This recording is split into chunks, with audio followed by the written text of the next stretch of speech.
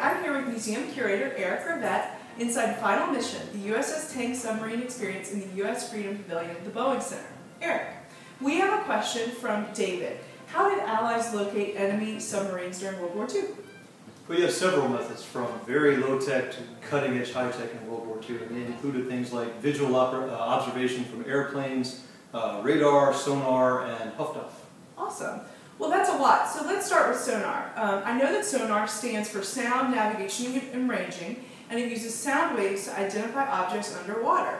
Marine mammals, like whales and dolphins, use sonar to locate schools of fish.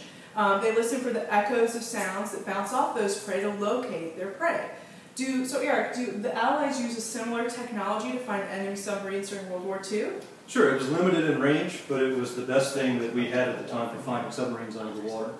You could use it from ships, and you could also use it from aircraft using sonar buoys. A sonar buoy? What is that, Eric? A sonar buoy was dropped from an aircraft, and it was a long tube with a transducer, and then the transducer sent a sound wave, a pulse of sound through the water, and if the sound hit a solid object like a submarine, it would reflect back and create an echo.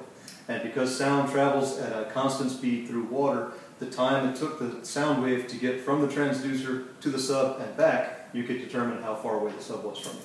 All right, so sound waves are used underwater. You mentioned radar earlier to find submarines. Is that used above water? Right. And radar stands for radio detection and ranging, and what it did was the same idea as sonar, but instead of using sound, it used radio waves and traveled above the water, through the air. Okay. Well, was radar very accurate during World War II? Radar improved exponentially during the war. At the beginning of the war, you could barely find a surface submarine from within a couple of miles, but by the end of the war, radar had advanced to the point that in ideal conditions, you could find the head of a periscope, which is only a couple of inches in diameter, from a mile away. Wow, that's amazing. You also mentioned a technology called huff-duff. Can you tell me more about that? Did it work like radar? Kind of a different idea. What huff-duff did was, rather than sending radio waves out, you collected radio waves transmitted by the Germans.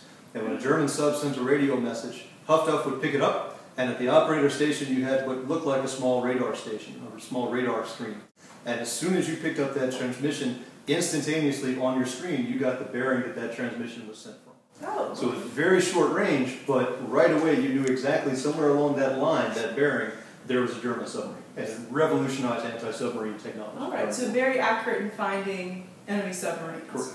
Okay, so let me see. So huff-duff uses radio waves to detect enemy submarine transmissions. Correct. Radar uses submarines, radio waves to find submarines on the surface, using radio waves.